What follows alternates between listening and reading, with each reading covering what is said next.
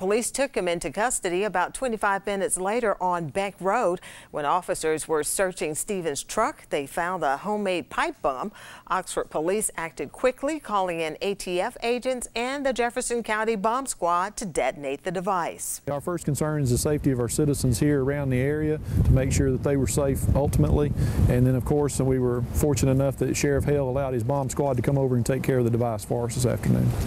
The investigation is ongoing. Chief Partridge says Stevens faces state and federal charges related to the pipe bomb.